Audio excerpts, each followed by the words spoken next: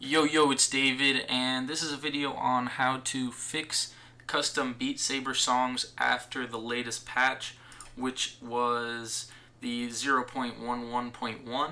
But good news is that with this video, it should work for all updates after this as well, because the website I'm going to show you is going to always have the latest releases.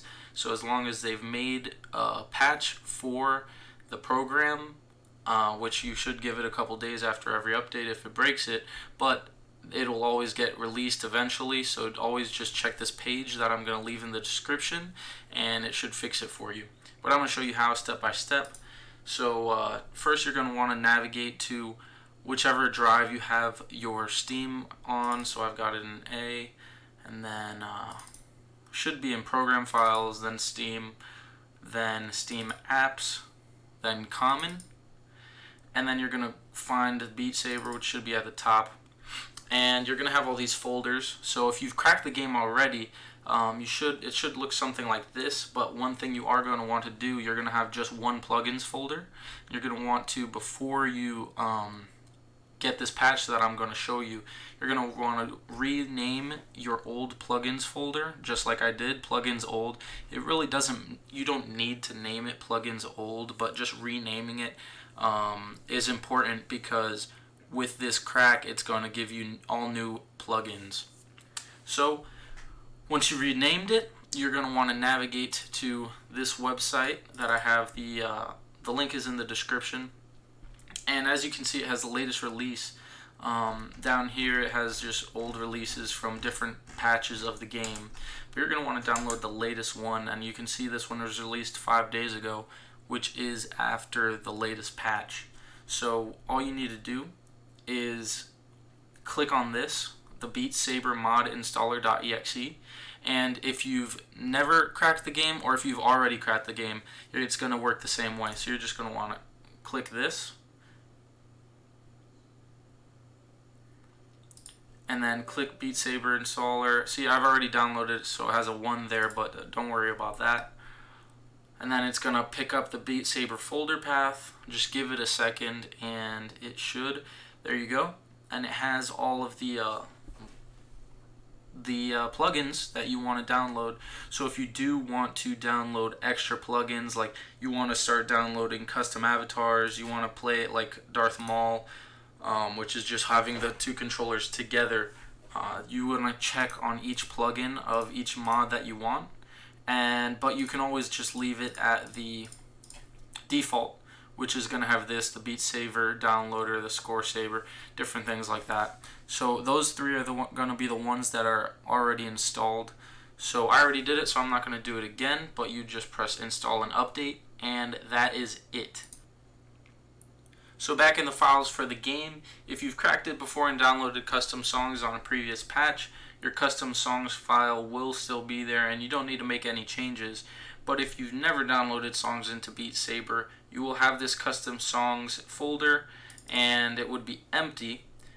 And to fill it up with new songs, what you're going to want to do is go to the web browser and go to beatsaber.com. I'll link it in the description.